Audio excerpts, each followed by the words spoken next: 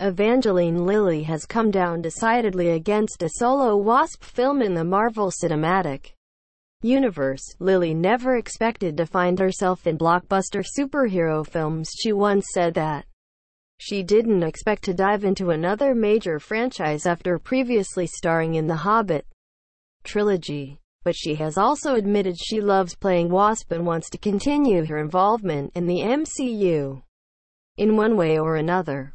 There have naturally been changes made to her character, such as updating Hope van Dynes' fighting style between films and reimagining the armor on her suit, but Lilly has made it clear that honoring the spirit of Wasp's comic book origins has always been a top priority for her, and that has much to do with her desire to skip a solo film this year related. Ant-Man 2. Evangeline Lilly worked harder than Paul Rudd on Stunts, according to Lilly.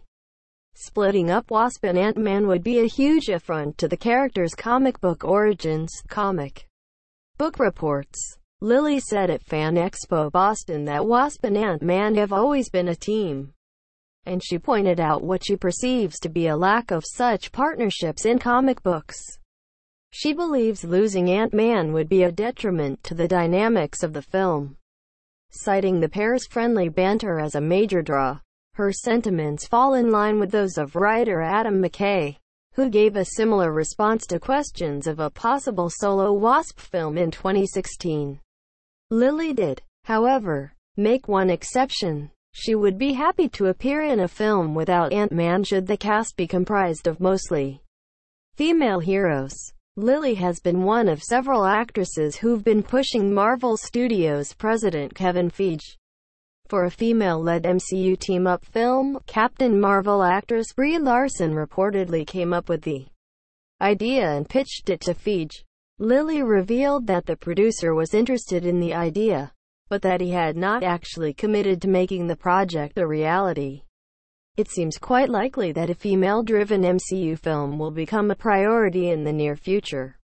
The massive success for Wonder Woman, along with the excitement for Larsons Marvel, are proof of the marketability of such a film this year. Marvel has recently begun to dive deeper into minority demographics and has enjoyed great success with the format. Black Panther is an example of such a film that has worked wonderfully.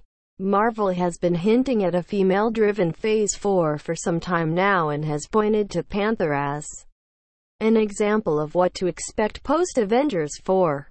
Larson's vision fits right at home in the grand scheme of things and just makes sense as the next step for the franchise. Source: Comic Book Tags. Ant-Man 2 looking for an AD-free experience on ScreenRant.